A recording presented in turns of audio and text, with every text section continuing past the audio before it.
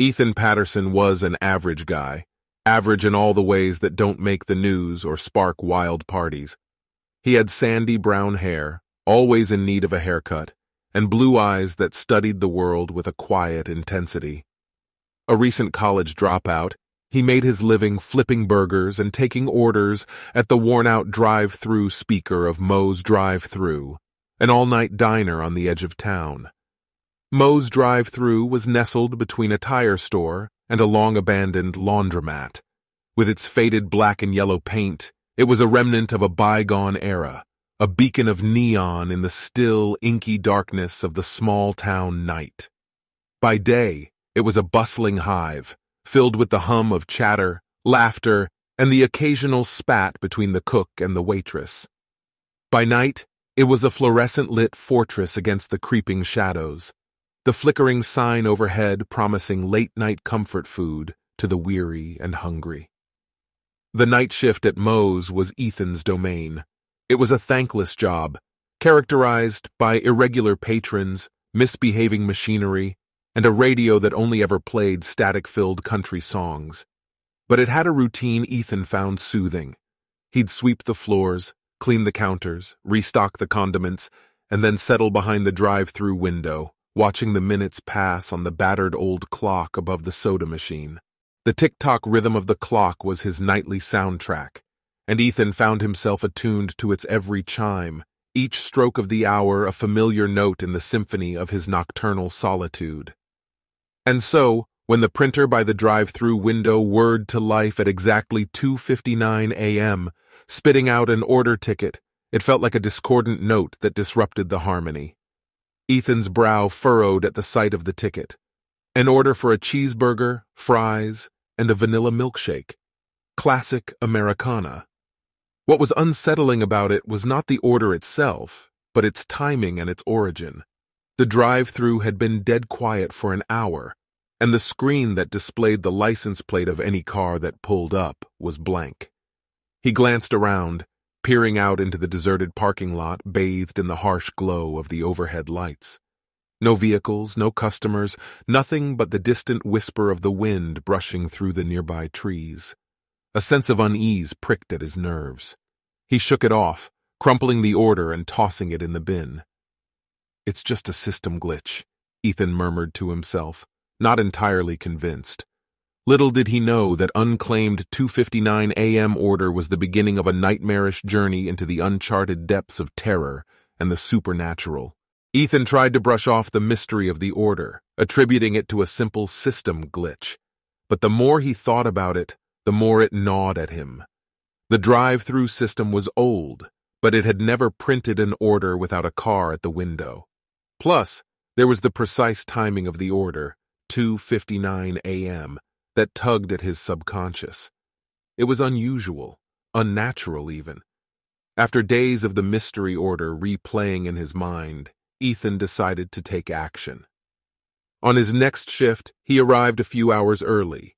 The restaurant was still open for the day crowd, and he managed to catch his manager, a weary man named George who always looked like he was one day away from retirement.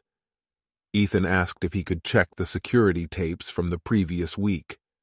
George shrugged his permission, too tired to ask why, and handed over the keys to the small, cluttered office at the back of the restaurant. Once inside the dusty room, Ethan settled in front of the ancient security system. It was a tangle of wires and screens, each one displaying grainy black and white images of the restaurant and parking lot. He located the footage from the mysterious night and began to review it. His eyes darted from screen to screen, scrutinizing every shadow, every flicker. But there was nothing to see, just the empty drive-thru and the vacant parking lot. He leaned back in the creaky office chair, rubbing his weary eyes.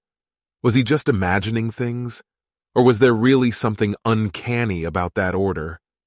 Ethan decided to leave no stone unturned. He went over the footage once more, this time focusing on the timestamp. His heart pounded in his chest when he noticed something odd. The timestamp flickered precisely at 2:59 a.m., the exact moment when the order was placed. It was as if the universe itself had hiccuped. His logical mind battled with the mounting fear and uncertainty. He told himself it was merely a power surge or some technological glitch. But the part of him that stayed awake during horror movie marathons, the part that held a fascination for the unknown and the eerie, couldn't be pacified. Over the next few nights, his shifts became a dread-filled countdown to 2:59 a.m. Each night he found himself glancing at the clock more frequently, his heart pounding louder with each passing minute. The sense of anticipation was almost unbearable. At times he thought he saw shadows moving in his peripheral vision, heard whispers in the static of the radio. He jumped at every flicker of the drive-through sign, every unexpected gust of wind. His fear was turning into paranoia. He began to see threats in the most benign occurrences: the friendly hoot of an owl, the rustle of leaves, the clatter of a knocked-over trash can. Each noise, each movement, felt like a precursor to the unknown terror that lurked just outside his understanding. He imagined shadowy figures waiting in the darkness outside the diner, unseen eyes watching his every move. Every car that pulled up to the drive-thru after midnight made him start, his breath hitching until he saw a living, breathing customer at the window. His dreams turned into nightmares, filled with ghostly hands reaching out to him, disembodied voices whispering his name, phantom cars driving endlessly around the drive-thru. He woke up each night drenched in sweat, heart pounding in his chest, the echoes of the nightmares lingering in his room. And each time he tried to share his fears with his colleagues, they would laugh it off, making jokes about the haunted drive-thru. It was just stress, they said, or maybe he was reading too many horror stories. The skeptical reactions of his co-workers only heightened his sense of isolation and fear. He felt like a man adrift in a sea of horror, unable to call for help, the waves of fear lapping at his sanity. Days turned into weeks, and Ethan felt the edges of his world starting to fray. Sleep became elusive, and his every waking moment was consumed by the enigma of the unclaimed order. It was becoming increasingly difficult to maintain his composure during his shifts, and his once reliable routine was now a minefield of potential terrors. Still, Ethan continued his solitary vigil, drawn in by the chilling mystery of the order at 2:59 a.m. He was trapped in a horrifying loop, anticipation gnawing at him each night as the minute hand inched closer to the accursed time. Yet, he couldn't stop, couldn't break free. The fear was intense, almost debilitating, but it was the not knowing that was truly unbearable. He had to uncover the truth, no matter what horrors waited in the darkness. Little did he know, his descent into paranoia was only the beginning. As the nights wore on, Ethan's fear morphed into a tangible entity, a living, breathing companion that shadowed his every move. His every thought was consumed by the phantom order. As he was responsible for closing the restaurant that night, he had let his colleagues leave early. Now he was alone, embroiled in the terror of his solitary vigil, a night like no other, when the chilling mystery of the 2:59 a.m. order took a terrifying turn. That night, as the clock inched closer to the cursed time, Ethan felt a palpable shift in the air. An electric charge that prickled at his skin, a whispering hum that echoed in his ears. His palms were sweaty, his breath shallow. He was leaning over the counter, eyes glued to the clock. Then it happened. The lights in the restaurant flickered and died abruptly, plunging the diner into an abyss of darkness. Ethan's heart hammered against his ribs as the glow from the drive-thru sign cast an eerie, neon-green pallor over everything. A chill swept over him, the icy fingers of dread curling around his heart. He tried to move, to reach for the emergency flashlight under the counter, but his body refused to respond. It was as though an unseen force was holding him in place, an invisible shroud of malevolence wrapping itself around him. The drive-thru window was now the sole point of connection to the world outside. He was drawn to it, his gaze riveted to the glass. The usual sights, the shadowed outline of the empty parking lot, the distant highway, all vanished. Instead, a car suddenly materialized, an otherworldly apparition bathed in the spectral glow of the drive-through sign. The car itself was of an old make, its lines and curves distorted, as if viewed through a rippling pool of water. A ghostly hand materialized from the driver's side, a phantasmal white against the darkness. The spectral hand moved slowly, reaching out to the drive-through window. It stopped just short of the glass, as if waiting for something. A shiver of fear ran down Ethan's spine, each tiny hair on his arm standing on end. He wanted to scream, to run, but fear had him in its vice-like grip. A wisp of cold air brushed past him, sending an icy shiver down his spine. The frosty breath of the unseen chilled him to the bone. His heart pounded in his chest like a wild drum, his breaths coming out in ragged gasps. But just as quickly as it had appeared, the phantom car, the ghostly hand, all disappeared into thin air, leaving Ethan alone in the engulfing darkness. The silence was oppressive, the solitude complete. It was as though time itself had stopped, leaving him trapped in a bubble of terror. His body finally responded to his desperate urge to flee. He stumbled blindly towards the back door of the restaurant, his every instinct screaming at him to escape the unholy nightmare. His heart pounded in his ears, a deafening beat that drowned out everything else. His breaths were shallow, labored, each one a struggle.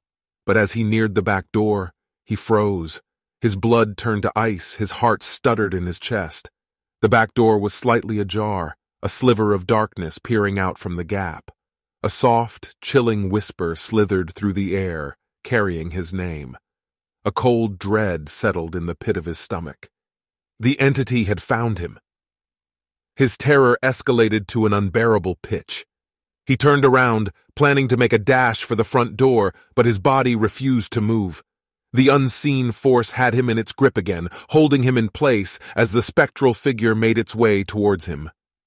Ethan's last thoughts were of escape, his final feelings those of icy, paralyzing fear. He had faced the terror head-on, and it had claimed him. The terrifying climax of his ordeal was just beginning. The spectral entity advanced, unhurried, feeding on Ethan's terror. His heart was a pounding drum in his chest, reverberating through his ears, drowning out all other sounds. His breath hitched in his throat, strangled by the noose of fear that tightened around his neck. The entity was close now, just a few steps away. Ethan could make out a figure, a form shrouded in darkness. The faint glow from the drive-through sign threw a wash of spectral green onto its face. Ethan's heart lurched in his chest as he took in the sight, his blood turning to ice in his veins. It was a face he recognized, a face he saw every day in the mirror. His own face stared back at him from the spectral figure, a twisted reflection of himself. But there was something horribly wrong. His reflection was contorted in an expression of pure terror, a silent scream etched on its face. Time seemed to freeze in that moment. The realization of what he was seeing slammed into him like a freight train. He was looking at himself, his own fear mirrored back at him. But how? Why? Questions raced through his mind, each more horrifying than the last. His spectral doppelganger reached out towards him, its ghostly hand stretching out, mirroring the phantom order that had started it all.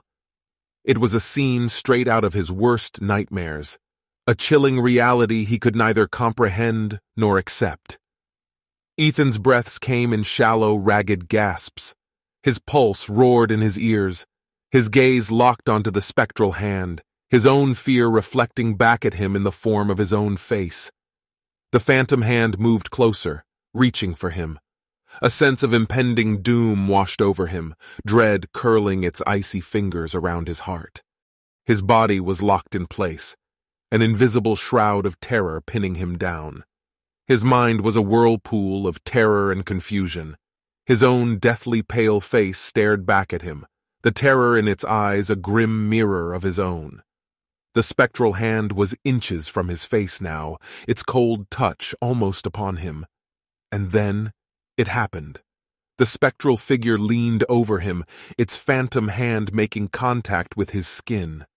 An icy chill spread from the point of contact, seeping into his bones. His heart gave a final lurch, and then there was silence. The deafening roar in his ears quieted down to a soft whisper. Ethan's vision blurred, the world around him fading to gray. The last thing he saw was his own terrified face staring back at him, a silent scream etched on its spectral features. His last breath left his body, a whisper of fear in the cold, empty air. The entity's grip tightened around him, the last bit of life draining from his body. As his heart gave its final, futile beat, the entity dissipated into thin air, taking with it the phantom car, the spectral hand, the terrifying doppelganger. All that remained was Ethan, lifeless, his body slumped on the floor of the drive-thru. The mystery of his chilling end etched in the eerie silence of the night. Ethan's body was found the next morning by the early shift workers, a ghastly sight that sent shockwaves through the small community. His eyes were wide open, a look of sheer terror frozen on his face, the story of his horrifying end untold. The restaurant was immediately closed, a silence descending upon it that mirrored the quiet horror of Ethan's demise. The security footage from that night revealed nothing but a ghostly flicker around the time of the phantom order. His colleagues were at a loss, their usual banter replaced by hushed whispers and grim silence. The memory of Ethan, vibrant and full of life, contrasted starkly with the eerie stillness that had claimed the once bustling drive-thru. The 2:59 a.m. order became an ominous legend, a haunting story whispered in hushed tones amongst the locals. The drive-thru never reopened, its neon sign now a silent sentinel in the night, a chilling reminder of the terror that unfolded within its walls. To this day, the mystery of Ethan's demise remains unsolved, his final moments a terrifying enigma. As the clocks strike 2:59 a.m., the spectral order continues to echo through the deserted drive-thru, a chilling legacy of a night of unimaginable horror.